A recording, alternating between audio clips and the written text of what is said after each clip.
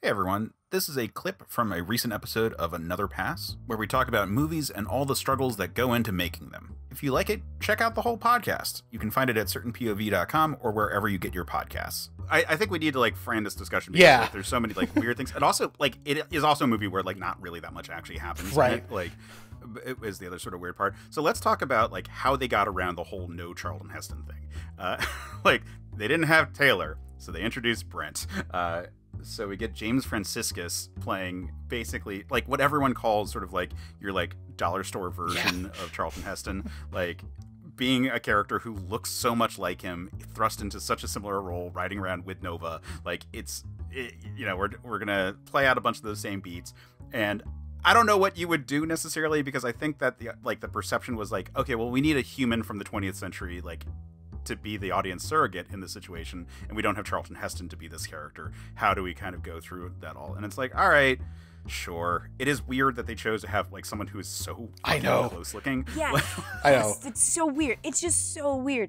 And his delivery is not exact, right? Mm-hmm. It's not like he's super Heston, but there are some lines where it's just you could tell they were we need this to be a little. We needed this to be a little Heston. So it was, right. It's weird. It's weird. That's why, and I feel bad because no one deserves to be called the dollar store Charlton Heston. Yeah. No one deserves that. And he certainly did not deserve that. But that is still partially because he looks just so much like him. If they had just gone with someone that looked slightly differently, maybe it would have been, maybe he'd be just a stand-in instead of a dollar store version. Yeah, because when the movie was losing me the most is because the first half of the movie is just let's do the last movie again, but kind of worse. Yeah. Because it's just they got to do it kind of worse. Yeah, because they got to do it faster so they can do the rest of the movie afterwards. And also we've seen it already. When it did work was when he was doing different reactions to things, because we have the scene when he goes when he's in the subway and also having the first revelation that this is Earth, and it is it's a redundant scene. It kind of has to be. We've had this moment already, but I enjoyed his take on it. He played it understated. He played it as just you could tell him reflecting on the state of the world when he left, and just kind of doing God, we finally did it, didn't we?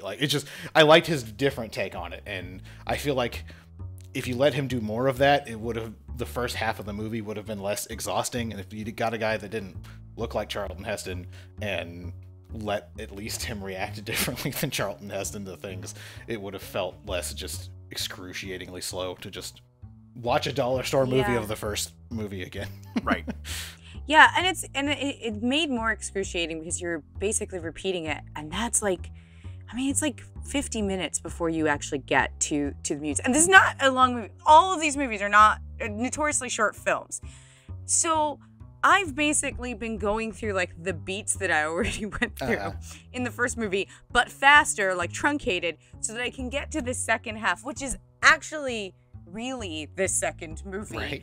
Because it's actually a different movie, right? But now I really only have about 40 minutes to explore whatever themes are going to be introduced in this half that will make things different. And it's really interesting too. And it's also interesting that there's in this first half of the film, there's just the assumptions. And again, this is partially because they are trying to remind everyone what's happening, and also because they're trying to, and a lot of sequels have this issue where they're trying to kind of relive the glory of the first. But the fact that Brent's reactions fall in similar line with kind of what's happening in the first, humans are different. People would have different reactions. And there are certain things that he just accepts right away. He's just yeah, okay, well that's what's happening. And you could say, well, he's an astronaut, he's adaptive. No. There needs to be a little more pushback. And I understand that we have a limit of time, but then maybe have him get to that forbidden zone a little bit sooner. Have him hunted by the gorillas a little bit sooner. Have Nova have a little more agency, and maybe she saves him. I mean, just throwing things out there, just because someone is mute doesn't mean they don't have the capability. Right, and I thought they were gonna when it first started. I thought they were gonna deliberately do a little more of that because we have his skipper's dying scene at the beginning, and the skipper has a moment of like, kind of actually starting to grapple with the scale of time that just happened. You know, he has the like, oh god, everyone I know is dead, everything's gone, and there wasn't a lot of that in the first movie. That was a thing that they just kind of accepted and moved on with, and so it's like, okay, cool. So are we just at least getting a different perspective on this experience, and kinda, but not really.